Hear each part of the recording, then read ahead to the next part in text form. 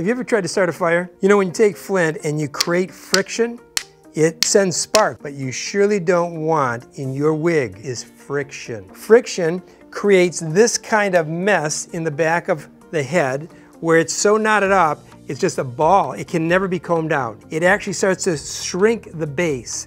It also makes you lose all the hair on the back of your nape of the neck. I'm going to share with you today what causes friction in a hairpiece, especially the back of the neck, that will ruin your hairpiece that starts off beautiful, virgin hair, hand-tied, and then could turn out just like this. Where does it start?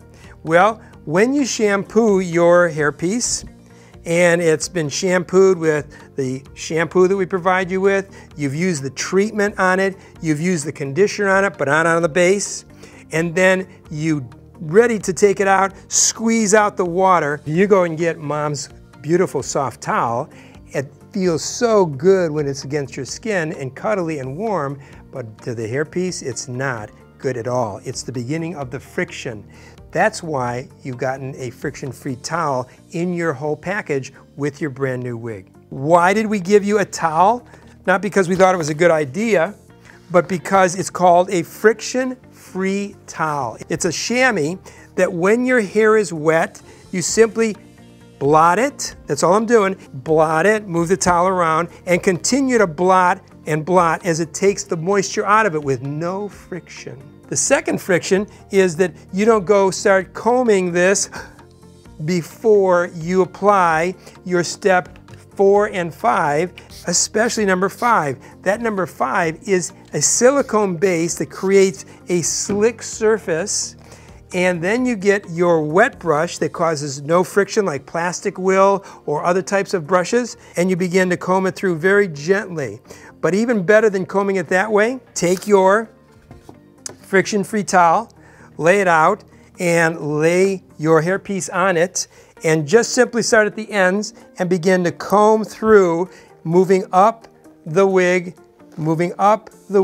till you get to the top. That way, if you try to do it this way, the tendency is to break hairs off, because you get to that point, even though the wet brush takes all the tangles out, you'll get to a point where it just might be a little drier in one spot and moister in the other, and it'll want to break through it. So again, by laying it down and working with your hand here, holding it, working the ends out, moving up higher, you'll have no friction whatsoever, and you stop the possibility of one of these results at that point. The one area that most people don't realize they get most friction on is in the nape area. The nape area needs extra coating because that's where all the friction happens from your collars and your scarf. If it's cold outside, you might be like my wife, Zena. She loves those cuddly wool feeling around her neck, and then a wool, scarf around her neck, and she'll throw it over there and she'll flip her hair out, and her hair is doing this,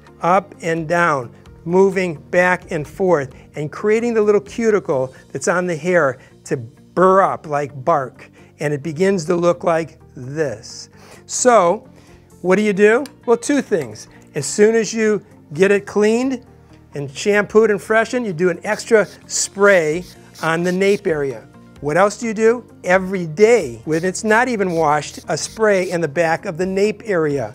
Why? Because your neck is warm, and that's where it's taking the friction from whatever collar you're wearing. But to even go one step further, you want to take a silk scarf and put it around your neck. You can still use the wool, because I've got many clients that say, I love the wool warmth and how it feels. That's okay. Use the wool scarf to keep you warm and cuddly, but put the scarf between the wool, friction, and the silk that will help the hair be smooth, just like the chamois towel will do. So you've learned two really important elements, maybe more. But what you don't want to end up with is missing this message, because this hairpiece gets like this, it can't be worn. For the rest of the time period of whatever calendar schedule you're on before your next hairpiece, you can't get a new hairpiece.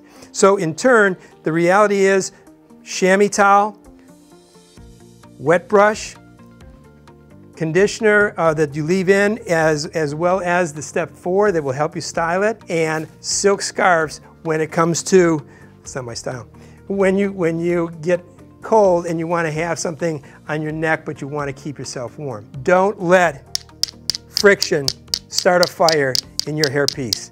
It's really not meant for that. I'm Jeffrey Paul with Continual Education with Wigs for Kids. Let us know your questions and we'll definitely get you the answers.